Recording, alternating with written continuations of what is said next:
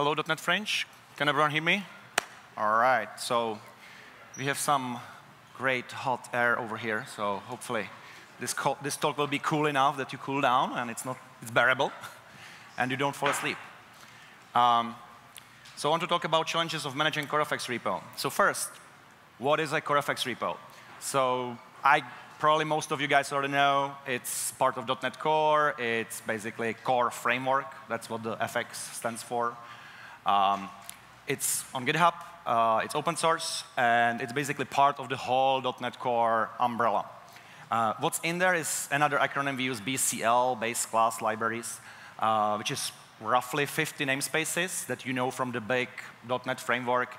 Some of them are listed here: collections, IO, reflection, plenty of others. What's not included in there is things like ASP.NET Core, which is in its own repo, or actually many repos. There's no WCF entity framework. And there are, of course, not namespaces which we don't include we didn't include in .NET Core. As Imo said before, .NET Core 2.0 has much more namespaces than previous versions. We didn't go full-blown because it's nearly impossible. Things like UI or systems.amo are very, involved to get really cross-platform and everywhere. So, who are the people behind the CoreFX repo? I would call it that, there's a kind of thing called CoreFX team, which is roughly 20 engineers. And their main purpose is really working on the really core BCL. On top of that, we have roughly 10 satellite teams spread out all over Microsoft. And over there, roughly 20 engineers as well chipping into that. So if you look at that on CoreFX repo from Microsoft, you're going to see roughly 40 people who are really involved and who are responding, doing PRs, responding on issues and that stuff. Those people work as well on other stuff. So it's not only their thing is working on CoreFX repo. They work on stuff beyond, like the full .NET framework. So servicing, new releases, bringing new shiniest thingy from .NET Core back to .NET Framework. There's the .NET Native UWP thing. One actually interesting thing that from the 10 satellite teams, most of them are kind of co-located with the CoreFX team. Roughly 6 are really spread out everywhere in Microsoft. And if you have any experience with large companies, you probably know that once the teams are really far each other, even though the company has kind of the same direction, it's not exactly right. And the team can run a little bit, have slightly different priorities. So aligning those things is actually sometimes pretty challenging, and making sure that every team understands this is important for company, for .NET Core, and anyway, it's some kind of fun involved in that. And of course, like when you think about the end-to-end, the real end-to-end for .NET Core, there's so many more teams involved. Like for the CoreFX, actually, you notice that basically those are BCL, so it's just the libraries. There's no runtime, there's no JIT, so that's a separate team, even though it's very nearby. There's infrastructure team that makes sure that our CI is running and whatever behind. There's CLI, SDK, and many others. And honestly, if you would say like who are the people who actually contribute to .NET Core, it's hard to say where to stop. Because is Visual Studio part of the .NET Core? Like, without that, it would be really bad. You couldn't do much. So parts of it are, which is the project system, but not entire Visual Studio, which is not focused, of course, only on .NET Core. So it's really hard to judge how many people, how many people contribute, or how many people are really involved in the end-to-end in Microsoft. Now imagine this, I mentioned basically 40 engineers, and if you look at it like basically 11 teams, just the libraries. Now imagine how much more it is for the full framework. I didn't make the count, actually, I don't know. My guesstimate would be 20, 30 teams all around Microsoft. And you can probably imagine how hard it is to kind of get, herd the cats. Like everyone, this is what we need to do now. This is what has to happen. So challenges with that are even above and beyond. And there's another thing called Mono that Michaela talked about. As she said, Mono loves CoreFX and CoreFX loves Mono. We try to work closely with, we work closely with Mono. and make sure that the libraries that we actually we make, that they can take the source code, compile them, or actually use the libraries. And we're trying to make sure that we deduplicate this old split where Mono kind of had their own implementations, just to kind of save the duplication, make sure that we can kind of focus one thing, that in one runtime or one set of binaries on Mono versus .NET Core doesn't have like missing bug fixes and that stuff. Kind of bring some sanity for developers.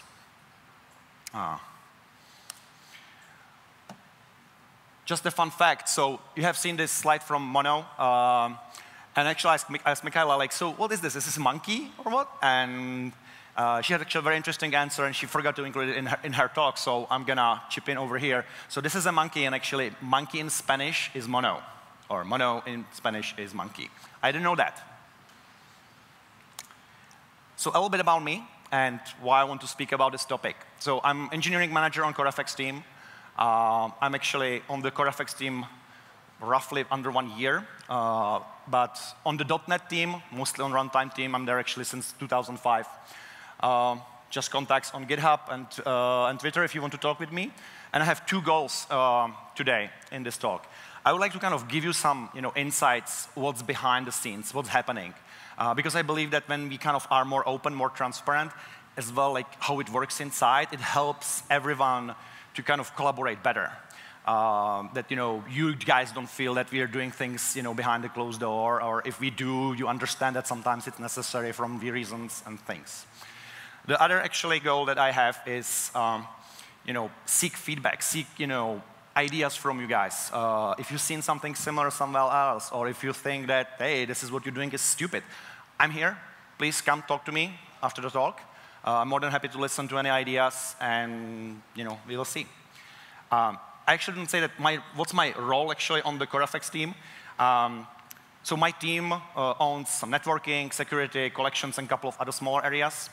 I myself am something like community manager. That's probably the best description. So if you go in CoreFX repo, the chances are, if you file an issue or something, that I will be one of the responders or managing tags, labels, and things.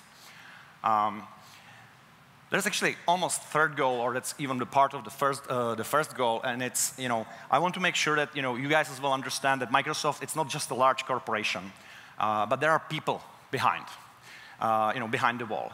The people are humans. They make mistakes. They have opinions. Not everything is always aligned. If you have 20 people in one room, I think that if you pick some controversial topic, there's or not even controversial, but almost random topic, they will not always agree. But it doesn't mean that they cannot get to consensus. But that's something that's sometimes what leaks out as well outside, and it's good to be aware of. So, what do we have here? This is a snapshot of GitHub repo on CoreFX, of CoreFX GitHub repo. And it's basically comparison, number of issues and number of PRs. I think the repo is up and running for roughly 2 years. So you can see that right now we have 1,500 or almost 1,600 active issues. And actually over here, down there, almost 7,000 closed in 2 years. Wow, that's a lot. And in PRs, actually pretty cool numbers as well. The 39, I'm pretty proud of that we don't have too many open PRs. We really try to close on them as soon as possible.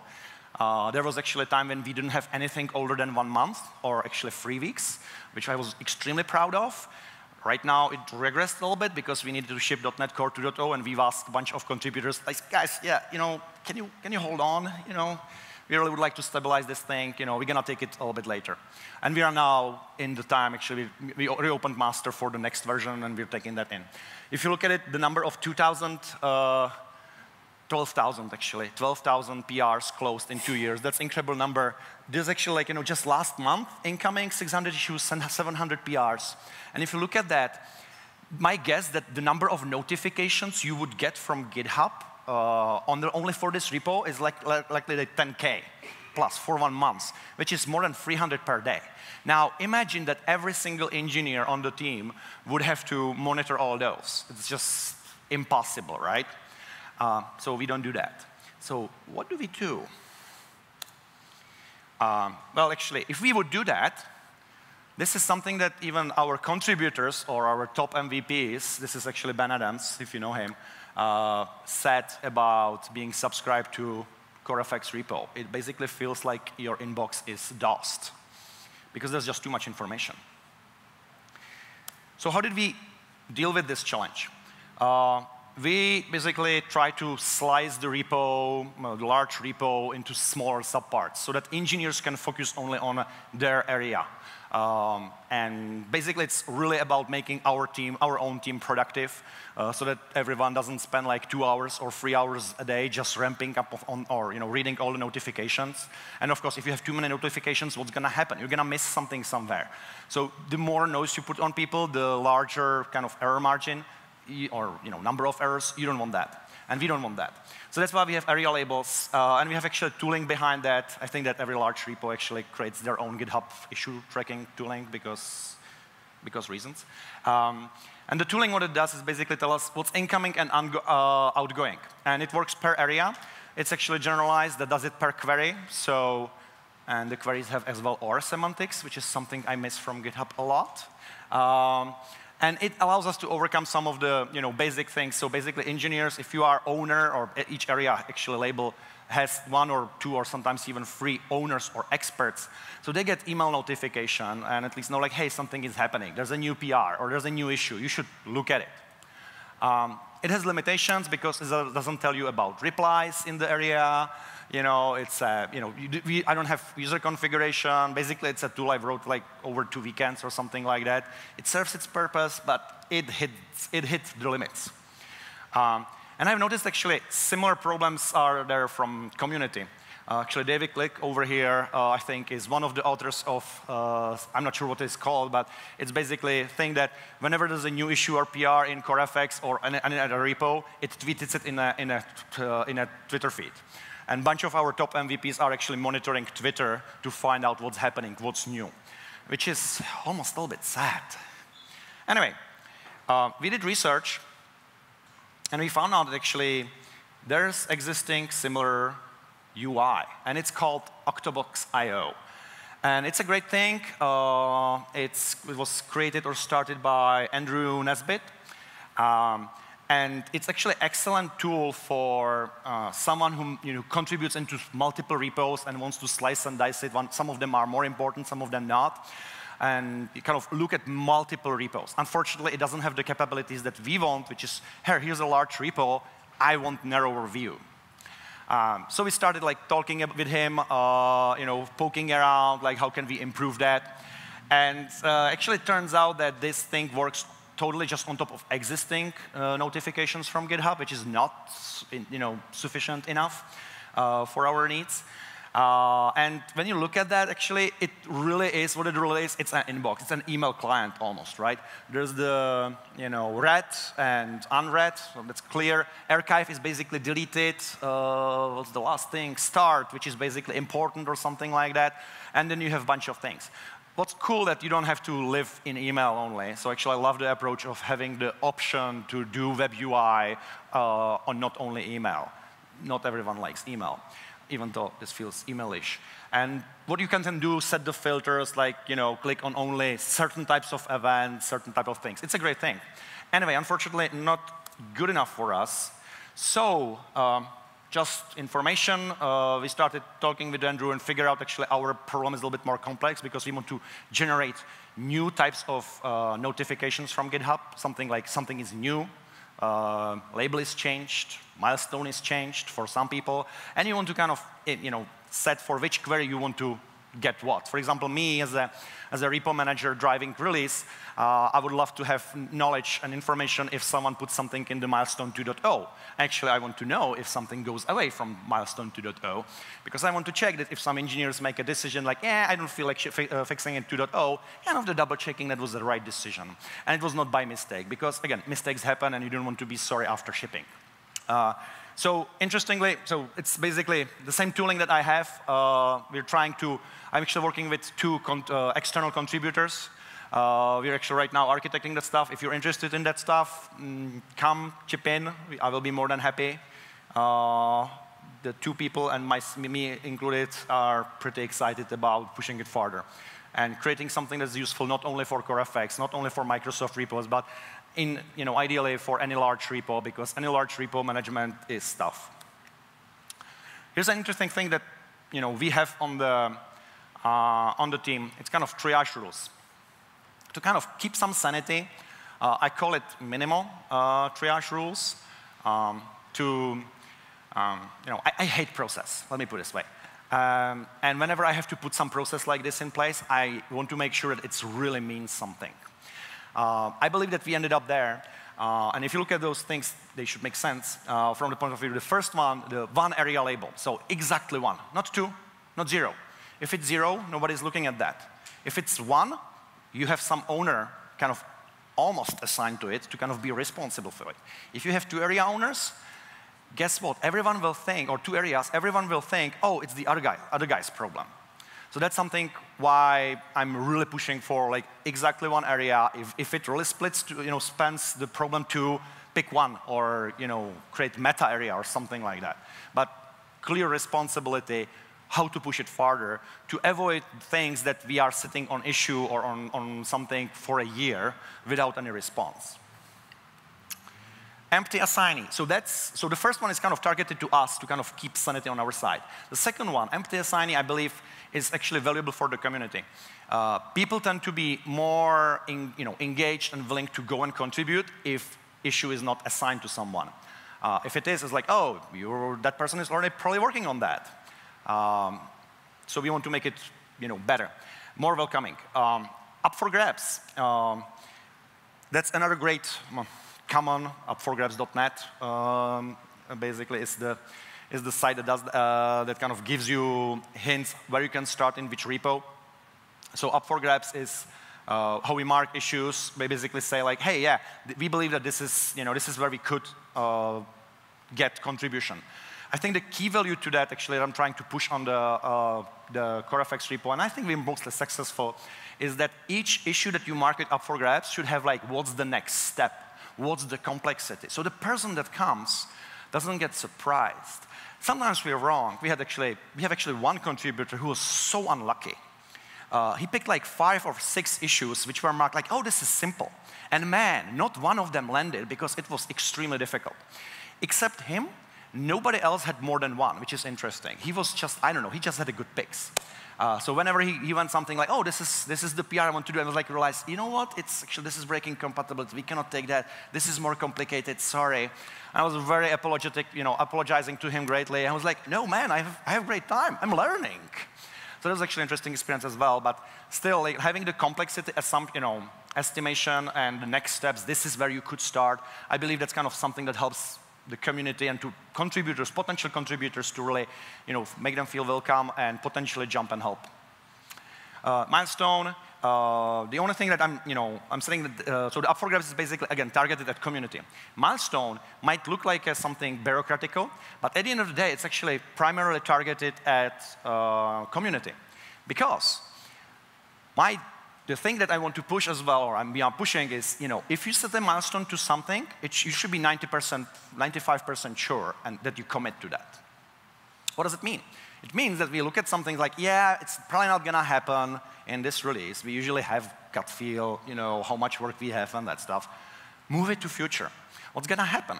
If someone filed an issue and realizes and didn't explain it properly, or forgot to mention and realizes, what do you mean you move it to future? I want it now.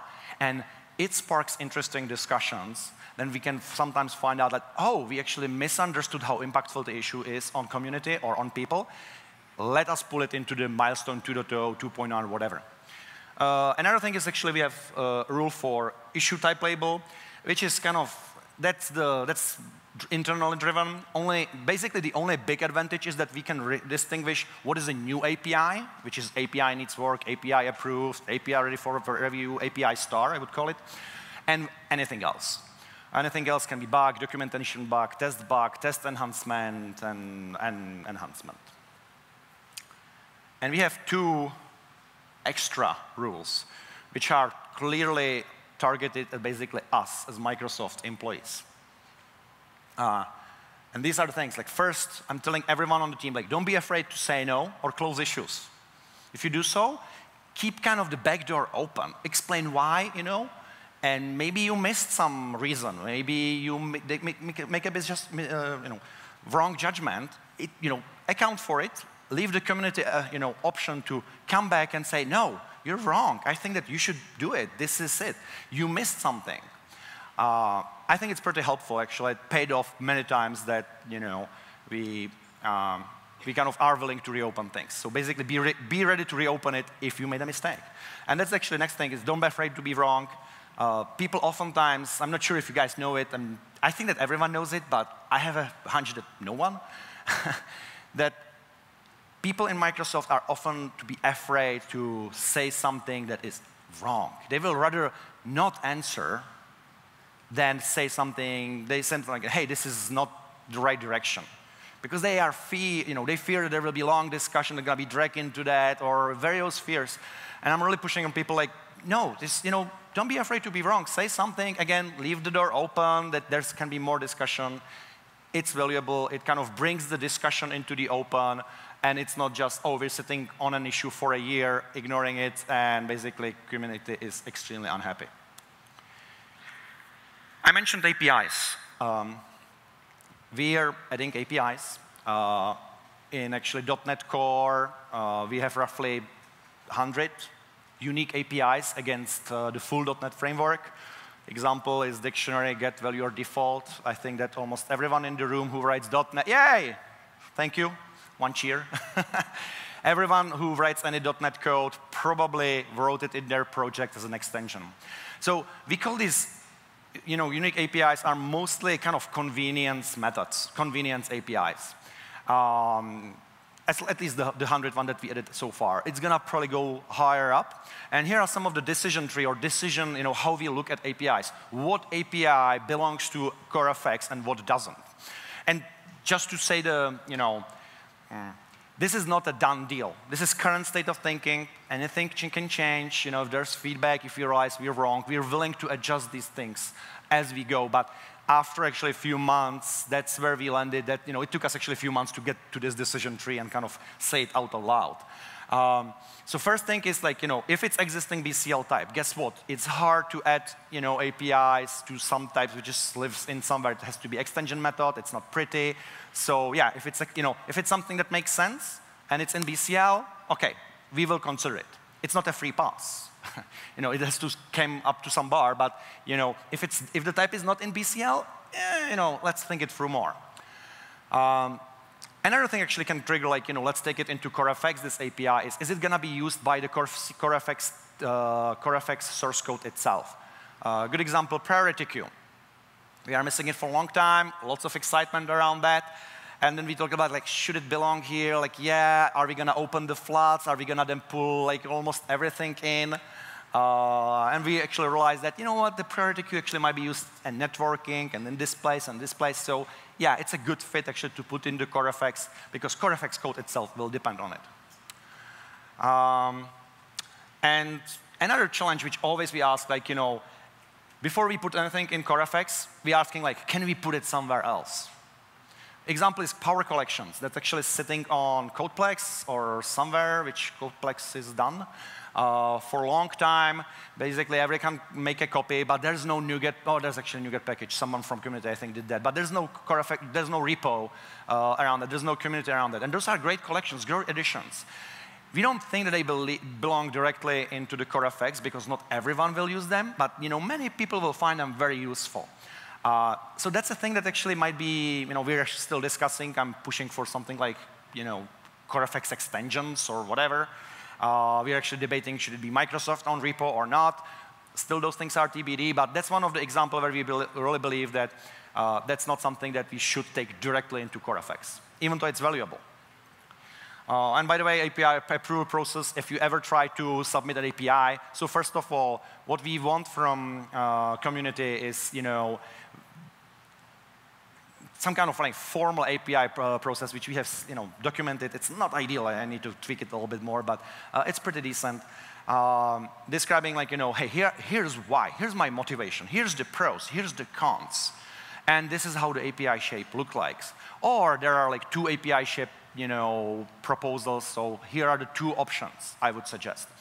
Try to keep, if you do that, keep it simple, yet informational enough. And when we have that, we have, in rounds, or actually every week, we have API review meeting where people who actually did the API reviews internally for years or actually decades are looking at the API from various angles, like does it fit the rest of the BCL? Does it, is it something different? Where does it belong? Yes, no, and those things. So we intentionally kind of try to make it slow. Not that we would delay it by only a year or something, but it's not a thing that you come, hey, I need this API, and tomorrow we're going to take it. The idea is that we want to, some things are really straightforward, but we want like the API group to look at it, and if it's no-brainer, like for example the get value or default, even though we had some discussions around it as well, there were people who didn't want that from the reasons because it's extremely simple to write for everyone, which some of us didn't agree with, and then we took it. But anyway, we want to kind of slow it down, make sure that the API reviewers and community actually can chime in and discuss about the API. Because the thing is, once you add the API, once you ship it in CoreFX, it's there forever. You're not going to be able to change it because it's a breaking change. We don't like breaking changes. So, changes. What kind of changes we have? I picked a couple of interesting examples that I found over the last few months. First category is the performance changes. Oftentimes, say like, oh, I'm gonna make this faster. We're way past the point where you can make change which makes everything only faster or doesn't regress anything. Usually it's a trade-off. You make something faster and something slower. And it's then, how do you argue what should win? Usually what we try to kind of look at is like, okay, what's the value? Which API is how much used? Code complexity is actually another thing. People want to say, oh, let's improve this in link, like let this specialization over this and over that, over that. And it's like, yeah, it's making it complex. The code is like basically growing, and it's like, is it really worth it? How often do you use this code path? Do we really have to optimize it that much? So it kind of comes back to like, the value that it brings to customers, not just to one person who like, oh, I want to kind of super optimize this. Is it worth it? Because guess what? The code complexity is important. We're going to live with that code forever. There's going to be tests. We're going to have to maintain that. It's cost over time. It's not free. Compatibility breaking changes are another interesting category. There are actually different types. Like you can be breaking compatibility against your previous release, which is .NET Core 1.0, 1.1, or you can be incompatible with something like .NET Framework or .NET Native in UWP or Mono. What we always ask, like, if we introduce, so in the big .NET Framework, the upcompat is king. We push .NET Framework on all the gazillion machines, couple of billion, I believe. You break something, you break one or two important applications, like TurboTax, for example, before tax season. What happens? People are angry at you. It's whatever you change. It's not that we would break intentionally, but if you break something, it's going to hurt people. And you have to always count that whatever you do, there's some risk. We actually ran some statistics a long time ago, and every or 10% of changes bring in unexpected side effects. Unexpected side effects are typically breaking changes. In most cases, they don't matter.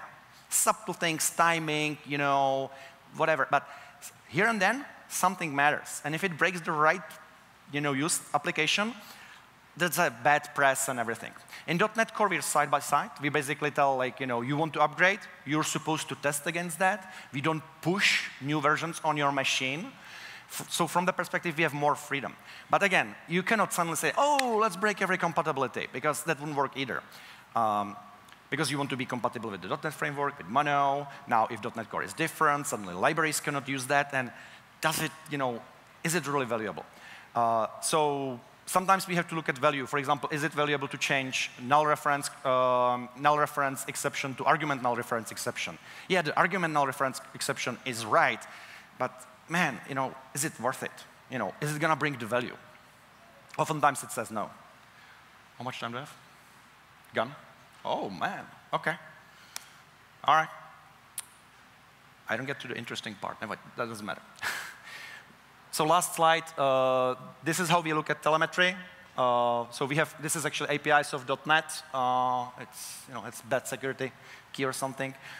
We know about each APIs, how it's used, how much it's used, and this is actually almost done. So thank you. We are seeking feedback. If something was interesting to you, if you find that something you're passionate about, you want to talk about, I'm here. I'm happy to discuss. I'm open to new ideas and everything. Thank you.